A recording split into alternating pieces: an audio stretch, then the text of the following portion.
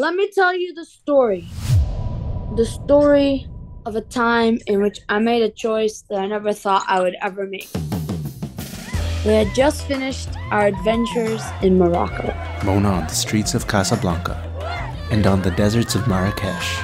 We got on the plane and we knew that the next stop we were going to film in is in the Philippines.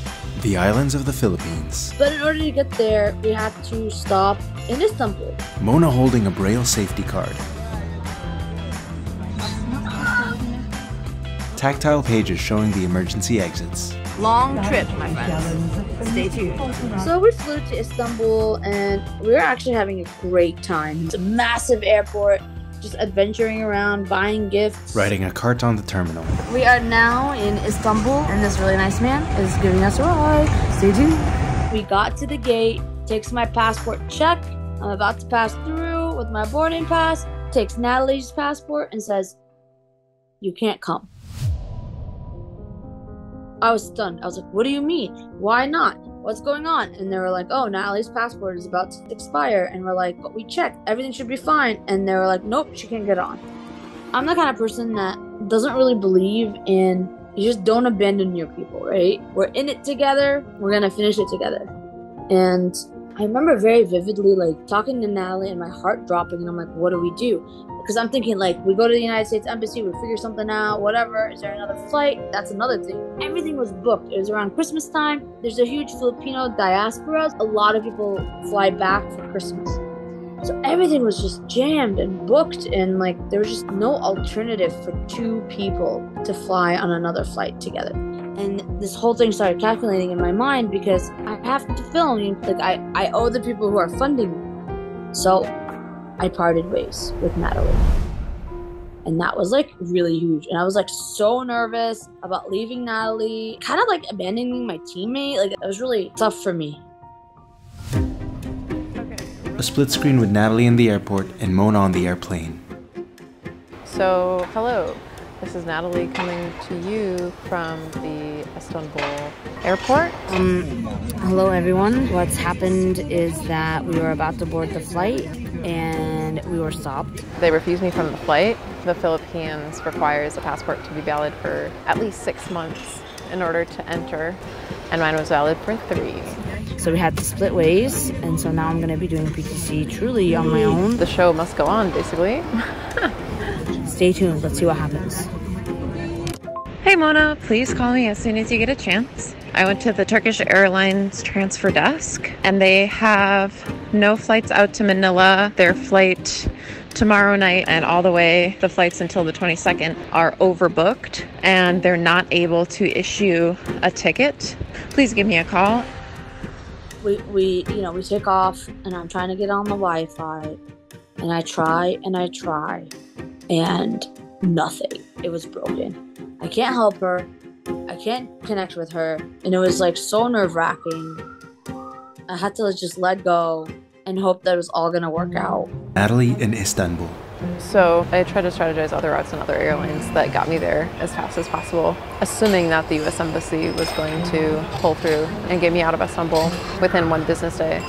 Since it is a Friday, it was this day or nothing. So everything was hinging on getting it done today.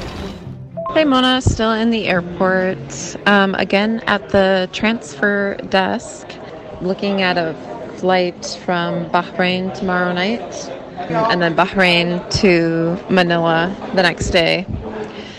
I'll keep you posted.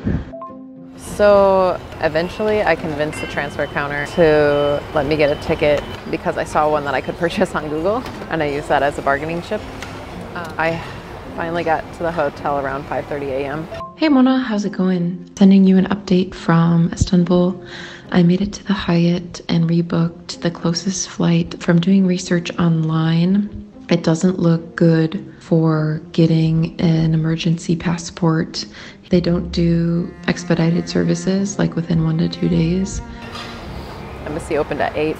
I literally had my finger hovering over the call button to be their first call in the morning and explain my emergency situation.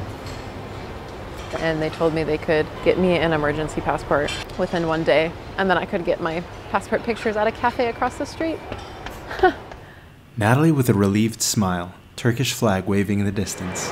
Got my new passport, got a connecting flight to Bahrain. I don't know what else to report.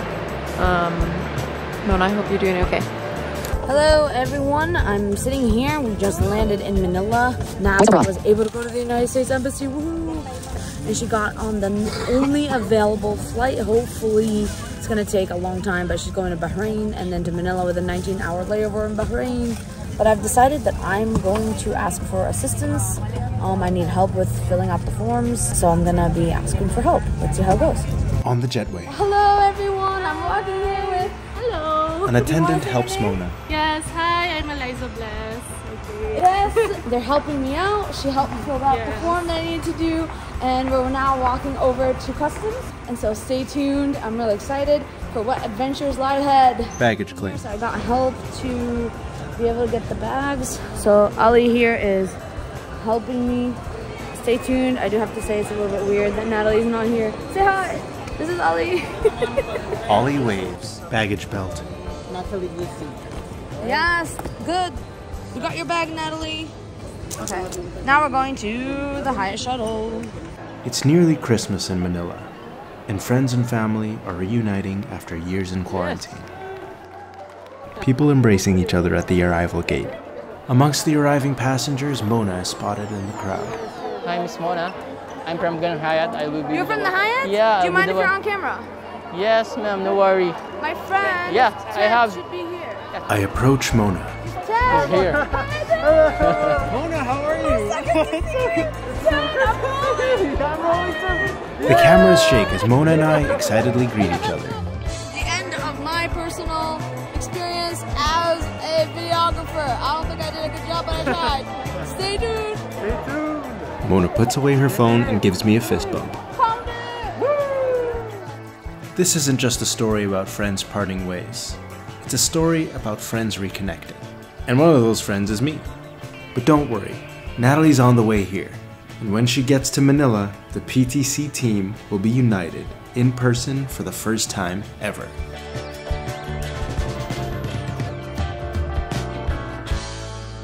Natalie in the Istanbul terminal. I asked one of the, watch that be Mona. She takes out her phone and puts it up to the screen. Mona's calling. Yeah, Mona. I'm literally recording like a confessional in the Istanbul airport. Look, I'm grateful you pushed through. Everybody was doubting that you'd get the passport today. I was like, good job, Natalie. I literally said that out loud.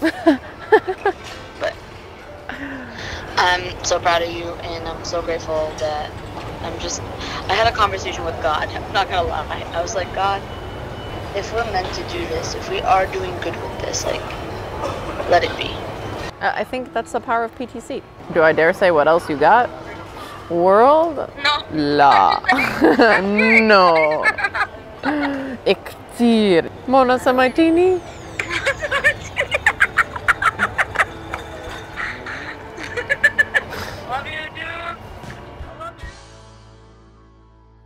Next time on Planes, Trains, and Canes, Mona riding on the back of a motorcycle, traversing the public transportation on a rainy day.